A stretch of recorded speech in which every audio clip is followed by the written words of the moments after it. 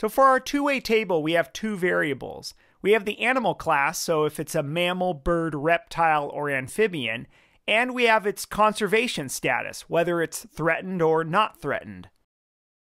So we're told there's 5,567 mammals, so we'll write that for the total number of mammals right here.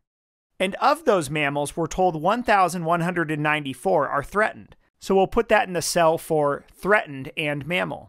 Now that means this cell, not threatened for mammal, is the difference between the total number of mammals and the threatened mammals.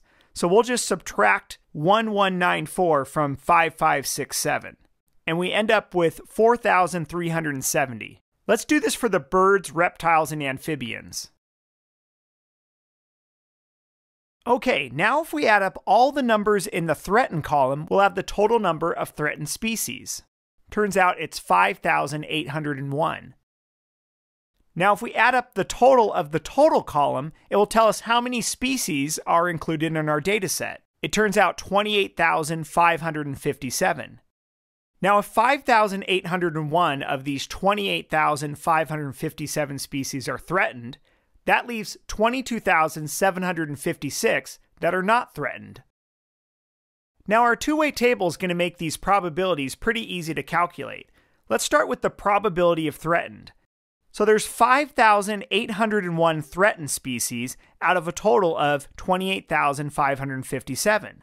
So if we arrange those in a fraction, we have our probability. That turns out to be approximately 0.203.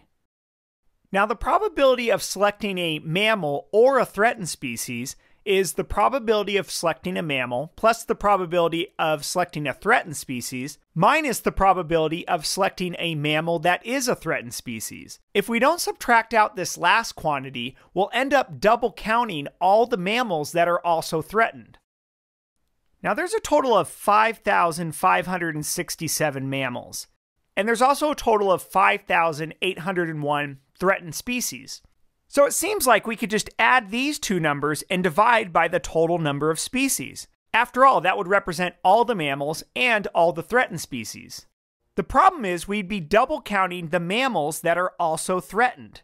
So we need to subtract out the 1,194 species that were already counted as mammals before we count them again as threatened. It turns out there's 10,174 mammals or threatened species out of the total 28,557 species. So our probability is approximately 0.356. If we were just to add the probability of being a mammal and the probability of being threatened, so basically what's associated with our two green boxes in our table above, we get a probability of about 0.398. Now the reason parts C and D do not equal each other is because it's possible to be a mammal and be threatened. In other words, the events being a mammal and events being threatened are not mutually exclusive. They can simultaneously occur.